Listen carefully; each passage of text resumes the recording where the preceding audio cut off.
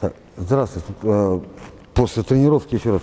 Разница между одиночными ударами и серией. Быстрые одиночные. Ну, например, вот даже двойка это уже маленькая, но серия, господа. Разница, посмотрите, даже вот я вам предлагаю, просто обратите внимание. Двойка одна и двойка вторая. И вторая двойка. Для меня разница огромная. В первой двойке это была не двойка, это было два одиночных удара. Но быстро. То есть я не использую. Что такое вторая двойка была? Медленно вторую двойку пробиваю. Я использую удару, инерцию предыдущего удара для усиления следующего удара. Даже когда вы ударили одной рукой, плечо перевалилось, ваша масса стала больше, в данном случае для правой руки.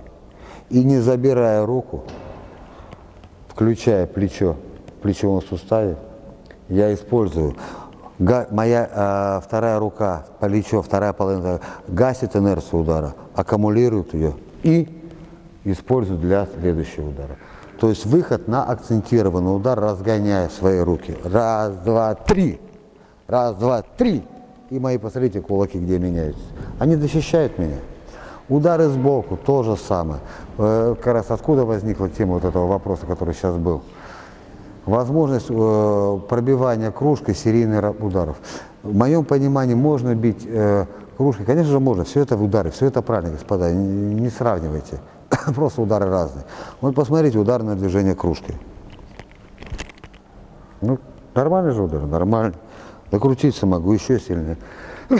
Извините.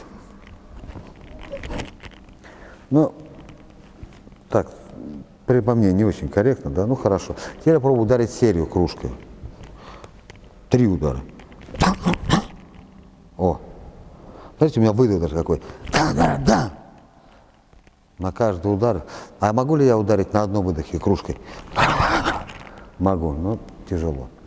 Теперь посмотрите другую серию ударов, не кружкой, да?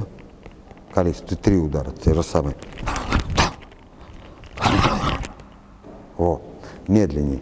Раз, два, раз. Посмотрите, переход какой идет.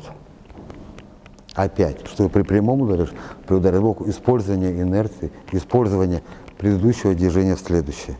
Прекрасный удар кружкой, но не передает он. Не грузится даже плечо, локоть у меня в бедро, как при ударе. В таком положении кулака.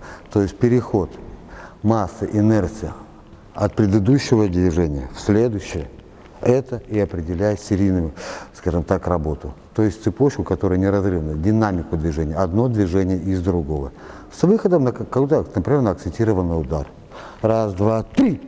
О, как вариант.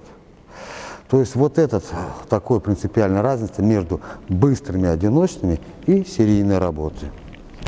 Любые удары. То есть одно движение помогает и используется для следующего движения. За счет чего? За счет использования массы. Разгон. До свидания, до встречи.